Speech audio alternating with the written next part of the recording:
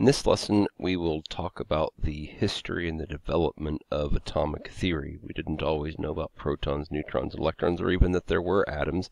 So we're going to go through some of the reasons that, historical reasons that chemists came to this conclusion. But first, a few footnotes. This video is going to be a little bit different than a lot of mine because there's going to be a whole lot of information, and I'm going to go real fast, and it'll be a little long. It's kind of a lot of information packed in here, so I'm going to go pretty quickly. I don't want this to be a 30-minute video. I want to get through it kind of quickly. I will explain some things on here, others I will kind of leave to explain more in class. The purpose here is to get the information in your notes. We want to make sure that you have particularly names. We want to think about names of people and what they did, what laws they go with. Those are the kinds of things that we'll be quizzed on. There's just too much here to write it all down, so I'm going to tell you what you need to write and what you don't, so be paying attention to that as we go. So, if we go all the way back in history, we can begin talking about the atom back all the way with the Greeks. The Greeks didn't really give us the history. They didn't really show us that the atom existed, but they did come up with the very first idea that the atom existed, the tiniest little part of particles. So, never mind that. So, a couple of Greek philosophers, and this is a key point. This is important to know, something to write down. The Greeks were philosophers. They were not scientists in the modern sense. They did not do experiments. They did a lot of sitting around thinking and asking each other what they thought was right. And so this is Democritus. Democritus is the first very important name to know. Democritus gave us the very first idea of the atom. I don't even know that we should call it a model so much. He was a philosopher. The word democracy came from him. And here's what I want you to write down about Democritus. He came up with the idea of the atom, and he gave us the name atom. Atomos means indivisible, so tomos is their infinitive for to cut, and a is a negative prefix, as in like apathy or atheist. It means not. So the word atom literally means uncuttable, indivisible, cannot be cut. And so Democritus thought that maybe there was some tiniest piece of matter that couldn't be cut, and so he called it the uncuttable thing, or atom. He had no experiments. He wasn't a scientist. He was a philosopher. So those are the key things about Democritus. After that, for the next several hundreds, thousands of years, we had alchemy, which, if you want to read about that, you can. That won't be on the tests or anything. They did kind of give us some experimental techniques. They helped us to isolate the first elements and came up with some glassware. And so now we get into the stuff that is really important, the foundations of atomic theory. Why do we believe that atoms exist? So there are a series of laws. Remember what a law is. A law is something, a general pattern of nature. We're not sure why. These were discovered by scientists of the day. First is the law of conservation of mass by the man by the name of Antoine Lavoisier. You should write this down and leave a space for the name, because the name will come up in a later slide. And you can write down the name of the law, what it says, and in a moment you'll come back and write their names. You can pause this. I'm not going to give you time to write, so pause and write this down. The second law is the law of definite proportions, and the third is the law of multiple proportions. So pause that and write those down. Okay, now we're ready to move on. So that is the name of the guy. That's how you spell Antoine Lavoisier. He was a Frenchman. He discovered this law. Anytime that, what it says is that at any time that you had any kind of chemical reaction, the total mass that you had of all the reactants before and after were the same, which isn't obvious, wasn't obvious at the time. A lot of times people thought when things burned, for example, that they would get lighter, that the products were lighter than the reactants, but it turned out that those they just were losing gases, and once Lavoisier accounted for that through experimentation, he showed that the total mass never changed. Proust is the name of the guy who did the second law. That law has actually a couple of names. You need to have both names down. Law of definite proportions is also known as the law of constant composition. His name was Proust, Joseph Proust. And we'll get to law of multiple proportions in a second. Let's talk for a second about what the law of constant composition says. It says that each compound has a specific ratio of elements by mass. So if you were to take a compound and break it up into its elements and weigh the two elements, the ratio of the two would always be the same. And for example, water always has a ratio of 8 times as much oxygen as it does hydrogen. Finally, we have the law of multiple proportions, which is a law proposed or discovered by John Dalton, which is a little bit, well, we can talk more about this in class. This is probably not a great thing to talk about on a video where we can't interact. So you can just make sure that you had the definition from the few slides back, and then you can have the name Dalton here. Let's skip through this example. And now we come to the big theory. Once we see that we have the word theory involved, we know we have somebody explaining something really well. This theory came from John Dalton, same guy who came up with the law of multiple proportions, and he proposed the first atomic theory. Remember, Democritus did not propose a theory. Democritus just proposed a model with no evidence and a name, atom. So Dalton gave us the atomic theory, which has 4 points. Oops, 4 points. The first one, this is, remember, his explanation for all these laws we just looked at.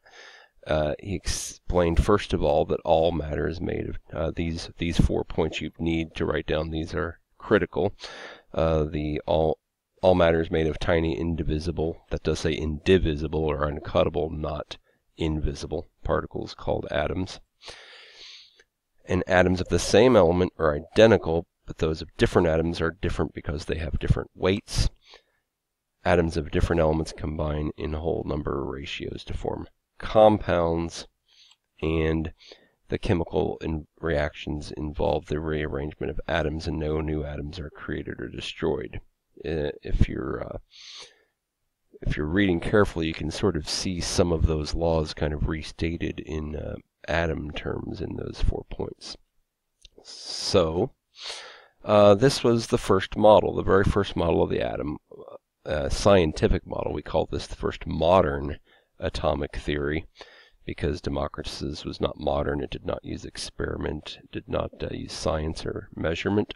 So Dalton gave us the first modern atomic theory. And this was the theory, this was the explanation that convinced just about everyone that atoms did in fact exist. So yes, we can see atoms today, but it was this explanation using these ways of visualizing why all those laws are true that convinced everyone. So that was the theory, remember. This theory said that you essentially had different atoms of different elements that were different because of what they weighed, and each atom was kind of just uncuttable, indivisible. Well, we're going to find that experiments in science, we're always open to questioning our assumptions and our explanations. We'll find that this theory can get a little bit better, and we find some things that had to be changed, minor things about the theory, as we got more evidence. So the first problem with atomic theory was the Crooke's tube.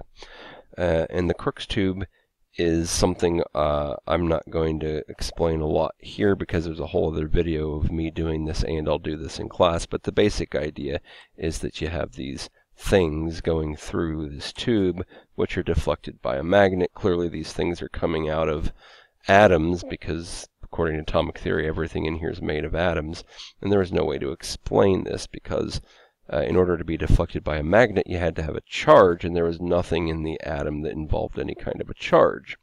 So we had to come up with a new model for the atom that did include charge, and that originally this whole charge idea came from J.J. Thomson. So J.J. Thomson, looking at Crooke's tube, he figured out that there must be something inside of an atom that was a tiny negative particle, and he figured that all atoms had to have them.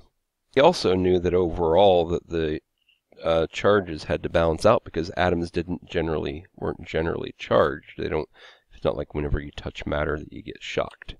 So William Thomson, this is where it gets really confusing. J.J. Thomson just told us that electrons existed.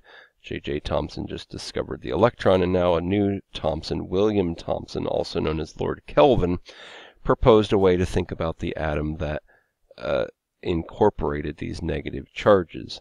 And so we call this the plum pudding model. His idea was that we had the atom itself was kind of like plum pudding. We would maybe say blueberry muffin today, where the entire muffin itself is kind of like the atom, and the tiny negative electrons, we call them, inside of the atom were like blueberries. So we have this negative charges embedded into a positively charged spherical cloud, as it says here. We started with Dalton's model, which you need to have in your notes, and now we have Thomson discovered the electron. That's another thing, and now we've got the other Thomson, Kelvin, gives us the plum pudding model, or sometimes we call it the blueberry muffin model of the atom. And this was a summary of what that looked like. And more slides. We kind of just talked about all these. And now we get to the final model that we're going to talk about, which is the Rutherford model, or the nuclear model of the atom. We learned about how it has a nucleus. Well, here's why. So, blah, blah, blah. The gold foil experiment. We're going to talk about the gold foil experiment. The gold foil experiment had this idea that we were going to take this idea of the Thomson, or the plum pudding model, that basically had the atom all kind of spread out over a large space with tiny negative things inside. We're going to test it by shooting it with these super high energy things called alpha particles, and they should blast right through, just like you kind of see on this picture. Those should go straight through like this. Those should come right through like that, and so this is a demonstration of what it should look like. He expected the alpha particles to kind of go right through. It was a similar way to think about it is what would happen if you took a piece of Kleenex and shot a shotgun at it. It should go right through because the Kleenex shouldn't be big enough to stop it. So that's what he expected them to go right through. But in fact, there's another picture. Lots of ways. Keep seeing all the different ways it should have happened, but that's not what happened. What happened instead was he saw that many times it did go through, but a lot of times it ricocheted off in weird directions. So most of the time it did go right through like I expected, but not always. And so he had to come up with a way to explain this. And the way he explained it was he said that since a lot of the particles went through, the reason they went through was that the atom was almost completely empty, and all of its mass was concentrated into these tiny, tiny, tiny little area in the center. And so when it was hitting these small positive things, it was bouncing off. And so he figured that they had to have a positive, really dense part of the atom. So most of the atom was empty, but there was a tiny, dense part. And he called that the nucleus. And so if we kind of look now, this in the plum pudding model, we see the alpha particles represented by arrows should have just gone right through. But in the nuclear model, we see that they would only go through if they didn't hit the nucleus. But if they hit the nucleus, they would bounce off because the nucleus was so dense and positive.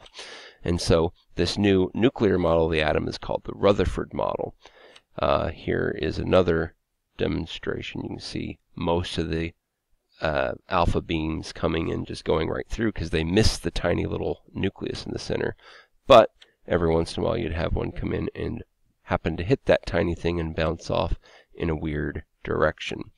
And so that is how he figured out that the